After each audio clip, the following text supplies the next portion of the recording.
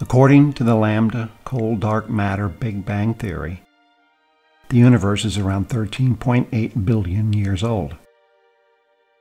First-generation stars would have contained hydrogen and a little helium and virtually nothing else, because that is all that existed at the time they formed. Very few of these Methuselah first-generation stars are still around. What we see around us today are second-generation stars, including our own Sun. In this segment of the How Old Is It video book, we'll examine what we know about how old these stars are. To understand how old a star is, we need to take a closer look at how stars form. We cannot observe the whole formation process for a single star. It takes millions of years. But we can learn a great deal by observing star formation at different stages, starting with the molecular clouds that hold the matter that is transformed into the stars. Thousands of giant molecular clouds exist in the disk of our galaxy. Each has hundreds of thousands to a few million solar masses of material. We've seen some of these clouds in the Starbirth Nebula segment of the How Far Away Is It video book.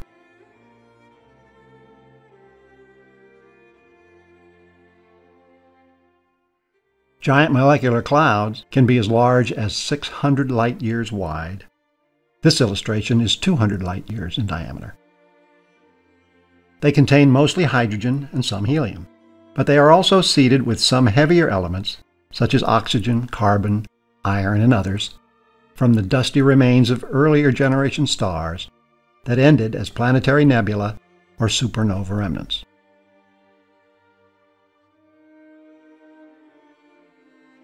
The clouds are dense relative to the rest of the gas between the stars, the interstellar medium, but are still much less dense than the atmosphere of a planet. Typical cloud densities are around 1 billion molecules per cubic meter. That might sound like a lot, but each cubic meter of air at the surface of the Earth has 10,000 trillion times more than that. To determine the temperature of a molecular cloud, we measure the incoming radiation power from a sizable area and use the Stefan-Boltzmann law to calculate the temperature. Results show that clouds like these are around 10 Kelvin. That's extremely cold. At these low temperatures, atoms combine to form molecules, such as molecules of hydrogen, that's H2, or water, H2O. Over 80 other molecules have been observed in these clouds. These clouds are in hydrostatic equilibrium and ruled by the ideal gas laws. At every point inside the cloud, the weak outward gas pressure is equal to the weak inward gravitational force. We don't know what triggers a collapse. One thought is that it happens when clouds collide with other clouds. Another theory has it that supernova remnant wave fronts can do it. Here, we see the remnant exert a force that compresses a cloud to the point where it creates an imbalance in the gas pressure versus gravitational force in favor of the gravitational force. Another theory suggests that collapse is triggered when a cloud passes into a galaxy's spiral arm. In any case, once started, the collapse becomes extremely chaotic, and the chaos will continue until a new hydrostatic equilibrium is established. In our example, the cloud has collapsed to a 180 light-year diameter. Observations and computer simulations indicate that such a compression would lead to the cloud breaking up into fragments of various sizes and shapes within 2 million years. Each of these fragments continue to collapse. Over a 20 million year period, they form planet-sized objects, brown dwarfs, and stars of all masses. In this way, collapsing giant molecular clouds create star clusters. The new hot stars' radiation and shock waves push away lighter surrounding gas and dust and illuminate denser surroundings creating a site like this one.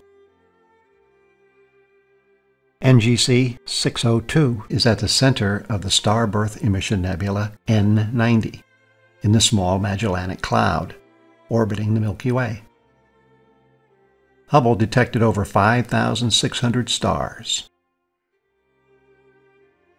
A key point to remember for our how old is it purposes is that these molecular cloud collapses always create star clusters, with star counts that range from a few to hundreds of thousands of stars, depending on the amount of matter in the original collapsing molecular cloud. We never see single stars being formed. All the stars in the cluster will be approximately the same age. It will be a globular cluster like M80 if the gravitational force, due to the total mass of all the stars, is enough to bind them together. Or it will be an open star cluster like the Pleiades. These stars still have some of their cloud fragment material in their vicinity. The Pleiades stars create this reflection nebula. These stars are all the same age. The fact that they are still close together indicates that they are very young. Over the next 250 million years, these stars will drift so far apart that observers viewing these stars at that time won't be able to link them together. Stars not associated with any cluster are called field stars, just stars in a field of stars. Our Sun is a field star. It has drifted far from the cluster it was formed in.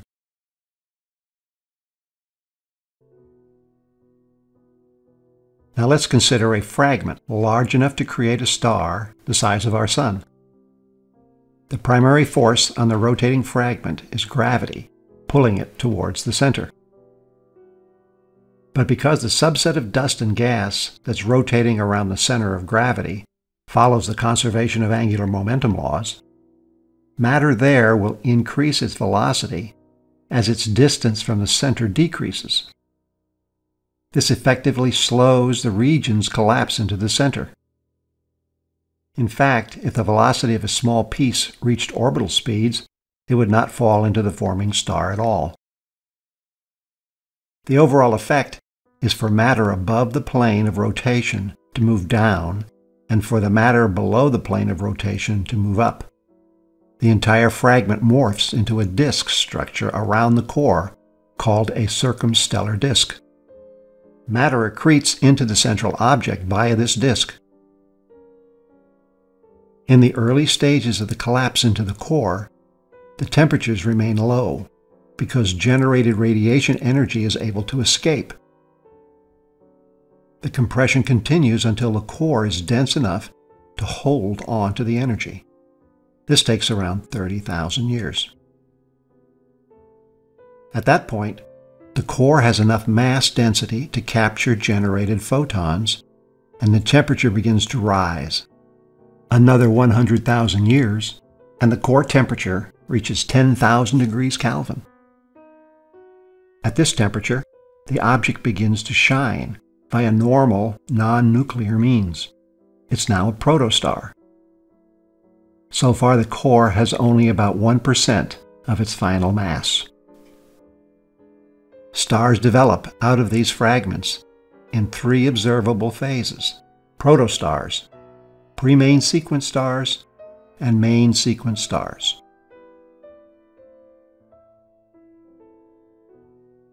Protostars remain shrouded in the dust and gas clouds that created them. The actual protostars can only be seen by infrared telescopes. The Eagle Nebula is a good example of this. It contains large numbers of forming stars. Some of these protostars can be seen with Hubble's near-infrared image. Here we see the trapezium cluster of 4 stars at the heart of the Orion Nebula. If we zoom in, we can see several protostars around one of the larger stars. They are the white object streaming material away from the central star. Here's one more example. This infrared Hubble Space Telescope image shows a protostar just 950 light-years away. The protostar is the bright object with fan-like beams of light flowing from it. It is letting off flashes of light every 25.3 days. This time-lapse movie shows a pulse of light emitting from the protostar. Most, if not all, of this light is being scattered off the circumstellar disk. The observational evidence, along with computer simulations, indicate that the protostar phase can last up to a few tens of millions of years.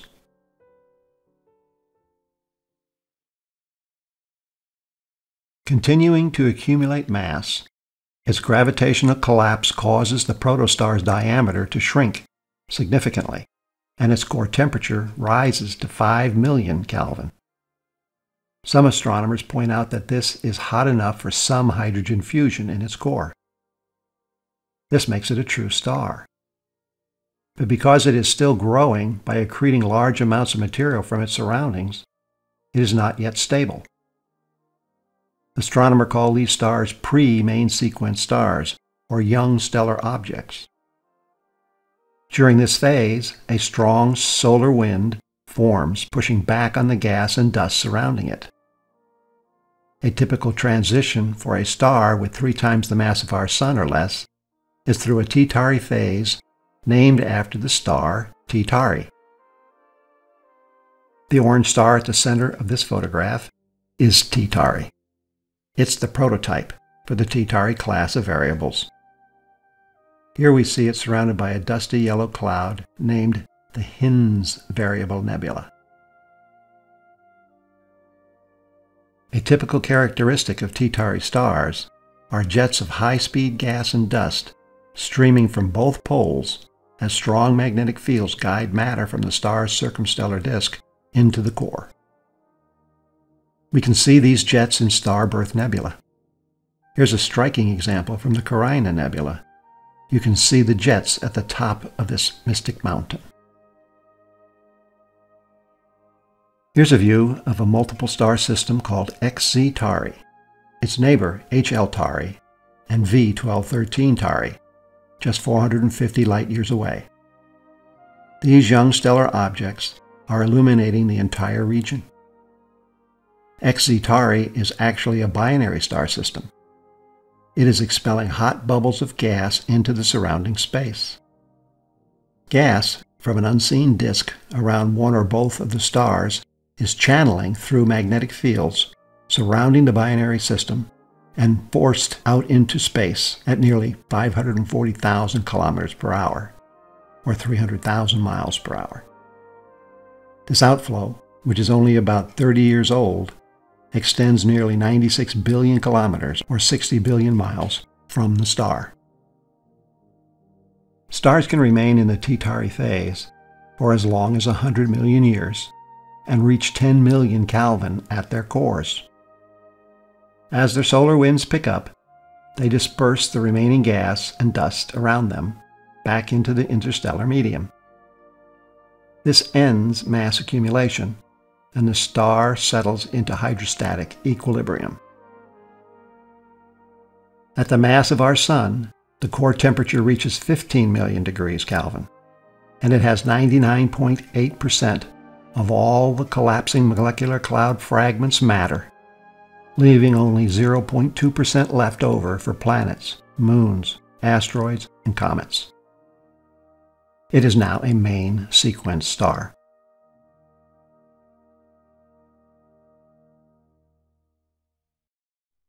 Here's the Hertzsprung-Russell, or HR diagram we covered in the distant star segment of the How Far Away Is It video book. The long diagonal line represents the main sequence for stars in hydrostatic equilibrium burning hydrogen. The lower right red stars are cool, low-mass stars that are a fraction of the mass of the Sun. The middle yellow and orange stars are closer to the mass of the Sun, and the upper left blue and white stars are the hot, high-mass stars, many times more massive than the Sun. Protostars that are many times the mass of the Sun evolve so rapidly that they show up at the high blue end of the main sequence in a short amount of time. For them, There is no T Tauri phase. T Tauri stars would start here on the diagram. As they stabilize, they shrink in size, increase in temperature, start fusing hydrogen in large quantities, and migrate to the main sequence. The more massive the young stellar object, the higher up on the main sequence the eventual star will land. If we start counting the age of a star from the beginning of the cloud collapse that formed it, we would have stars just reaching the main sequence at about 150 to 200 million years old. How long any particular star currently on the main sequence will remain there depends on how much fuel it started with, how fast it is burning that fuel, and how long ago it started to burn. The mass of a star gives us a measure of how much fuel it started with, and its luminosity gives us a measure of how fast it is consuming this fuel. But before we can make the lifetime calculation, we need to understand how much energy we get from hydrogen when it fuses into helium. Here we are looking at the proton-proton fusion chain, the most common fusion reaction in our Sun's core. The mass of helium-4 at the end is a bit smaller than the mass of the 4 protons at the start. The amount of energy generated is determined by Einstein's equation, E = mc². We see that the production of each helium nucleus releases only a small amount of energy. But by measurement, we know that the Sun produces 3.9 times 10 to the 26 watts. To produce this amount of energy, it would take a tremendous number of these fusion events every second. We calculate that 613 million metric tons of hydrogen fuse to form 609 million metric tons of helium, converting 4 million metric tons of matter into energy every second. To figure out how long it would take for our Sun to burn all the hydrogen it started with, we simply divide the available hydrogen by the amount consumed per second. The Sun's mass is 2 times 10 to the 30th kilograms. Fusion is only occurring in the core, which represents about 10% of the Sun's mass. We see that once hydrogen burning began, our Sun would take 10 billion years before it ran out of fuel. That's the total amount of time the Sun will be a main sequence star. At the end, it will expand and cool into a red giant star and consume the Earth. Astronomers have empirically found that even though the more massive stars have more hydrogen fuel, a corresponding dramatic increase in luminosity shows that they are consuming this fuel faster, much faster. A small change in mass leads to a small change in the core temperature, but a very large change in the luminosity. For example, stars twice the mass of the Sun have over 10 times the luminosity and burn out in under 2 billion years.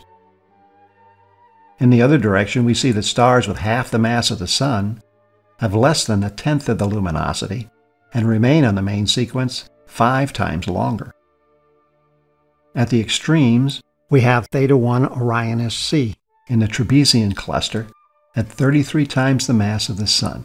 Its luminosity is over 200,000 times greater than the Sun, and it won't last more than a few million years. At the other end, Wolf 359 is just under 1/10 of the mass of the Sun, and will remain a main sequence star almost 400 times longer than the Sun. The dramatically shorter time on the main sequence for higher mass stars and extremely extended time for lower mass stars is due to the proton fusion process's sensitivity to temperature. To understand why this is the case, we need to look at the proton-proton activity in the core one level deeper.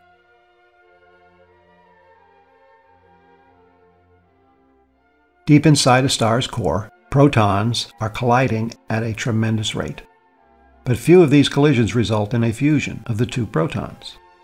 That's because when protons collide, they have to overcome a repulsive electric force due to the fact that they are both carrying a positive charge. This is called the Coulomb Barrier. In order to understand why star luminosity is so sensitive to small increases in temperature, we need to see how this barrier is breached. We'll start with a look inside the Sun's core. Using the known relationship between temperature and kinetic energy, we can calculate the average thermal energy and velocity of the protons in the Sun's core. It depends entirely on the temperature, 15 million degrees Kelvin. We find that each proton has, on average, 2 kilo-electron-volts of kinetic energy and travel at just over 600,000 meters per second. That's well over 1,000,000 miles per hour. With this, we can calculate the number of times a proton will collide with another proton. The number depends on the proton density, cross-section, and thermal velocity. We cover cross-section in the How Small Is It video book. It represents the target area for determining a collision versus a miss. We calculate that each proton experiences over 1 trillion collisions per second. We can also calculate the Sun's fusion rate per proton. Dividing the mass of the Sun's core by the mass of a proton gives us the number of protons in the core. Dividing the fusion rate calculated earlier by the number of protons in the core gives us the fusion rate per proton. And if we divided this by the trillion collisions per second, we get the number of fusions per collision. We see that the probability that any particular collision will result in a fusion is extremely small. That's why a proton's trillion collisions per second can go on for billions of years before one of them results in a fusion event.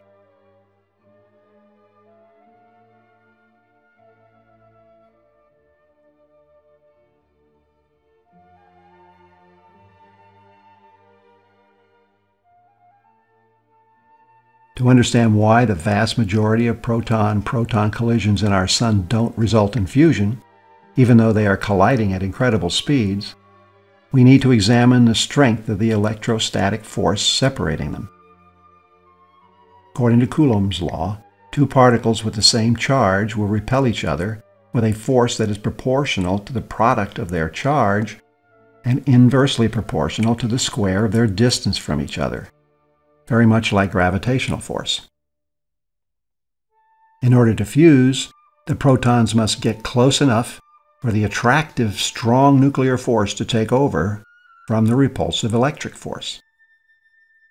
The reach of the strong force is very small, just over 1 femtometer, or Fermi.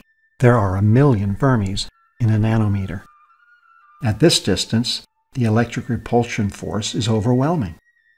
We see that the force is quite extreme, given that it is working on a mass as small as a single proton.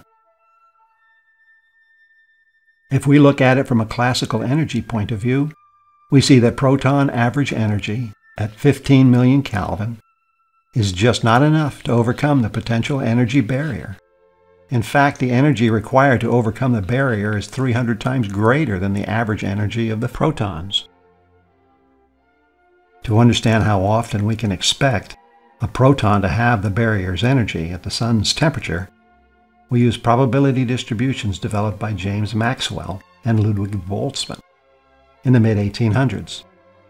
This analysis shows that only 1 out of 10 to the 200th collisions would cross the Coulomb barrier. That's almost as good as none. Our Sun would simply not burn hydrogen if this was all there was. But we know there is more because we have measured the fusion rate of a proton in our Sun's core, and it's 180 orders of magnitude more than this classical physics predicts.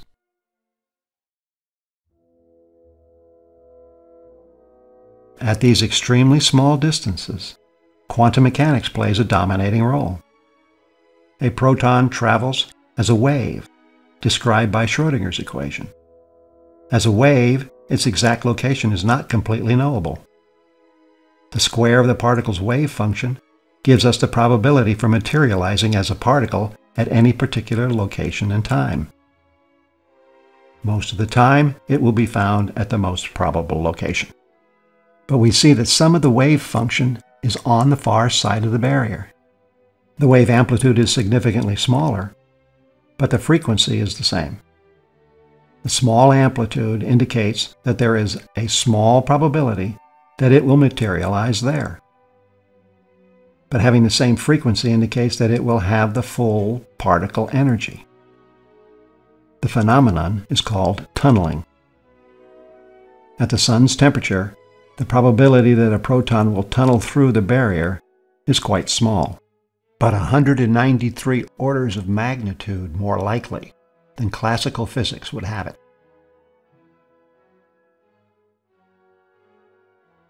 Protons will cross the barrier and overlap many times before they actually trigger a fusion event. To be exact, converting probabilities to rates, we see that on average, there are 1 million successful tunnelings through the Coulomb Barrier to get one fusion. This is because, in order to fuse, a pion transfer between the two protons or something similar has to occur in the extremely short period of time that the protons are in contact. This particle sharing in the nucleus is similar to the electron sharing that binds molecules. We cover how this works in the Higgs boson segment of the How Small Is It video book. In addition, one of the protons has to eject a neutrino and a positron to become a neutron.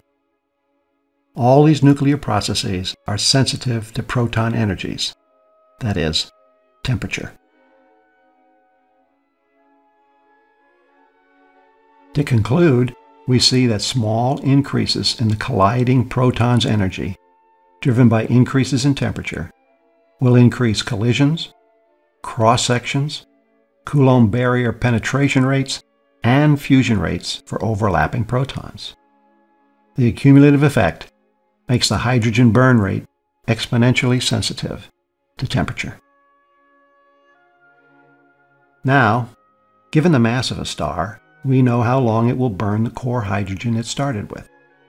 For the Sun, that's around 10 billion years. But how long the fuel will last from now depends on how long ago it started fusing. Let's take a look at one way we know how far along a star is. In a star cluster, like M67 for example, if we can find a star that is just starting to show the symptoms of having run out of its core hydrogen, we'll know from its mass just how old it is. That will then be the age of all 1100 plus stars in the cluster, because they all formed at the same time. We need to understand what observable effects we can use when a star's fuel runs out. One is, because core temperatures are not high enough to fuse helium, once the hydrogen is used up, fusion in the core ceases. Without fusion, there is no nuclear energy source to supply heat to the central region of the star. The long period of hydrostatic equilibrium ends. Gravity again takes over, and the core begins to contract. As the star's core shrinks, the energy of the inward falling material is converted to heat. The heat flows outward to cooler regions. The added heat raises the temperature of the layer of hydrogen just outside the core. Once this shell becomes hot enough, hydrogen fusion begins there. The helium core continues to contract, producing more heat all around it. This leads to more fusion in additional shells of fresh hydrogen outside the core. The additional fusion produces still more energy, which also flows out into the upper layers of the star. The first observable result is an increase in the star's luminosity. With all the new energy pouring outward, the outer layers of the star begin to expand. The star eventually grows and grows until it reaches enormous proportions. The expansion of a star's outer layers causes the temperature at the surface to cool. Here we have the second major observable result. The star's surface temperature decreases. The star becomes simultaneously more luminous and cooler. On the HR diagram, we see that the star leaves the main sequence and moves upward because it's brighter, and to the right because it's cooler. Detecting this is then a matter of finding stars in a cluster leaving the main sequence. Here's a map of M67 stars to the HR diagram. You can see where the stars are currently moving off the main line. This is called the turn-off point. There are no longer any stars in the cluster higher on the main line. The turn-off point gives us the luminosity of the stars moving off the main sequence. The mass-luminosity relationship gives us the mass, and with the mass we can calculate the age. For M67 we find that it's around 4 billion years old. We then know the age of all the stars in the cluster. But this does not work for field stars like our Sun. Research into rotation rates and sunspots as age predictors, called gyrochronology, is ongoing. But at this time, we have no way to figure out the age of field stars by examination. If we're going to figure out the age of the Sun, we'll have to examine the material it formed around the Sun. The comets, asteroids, moons, planets, and especially the Earth.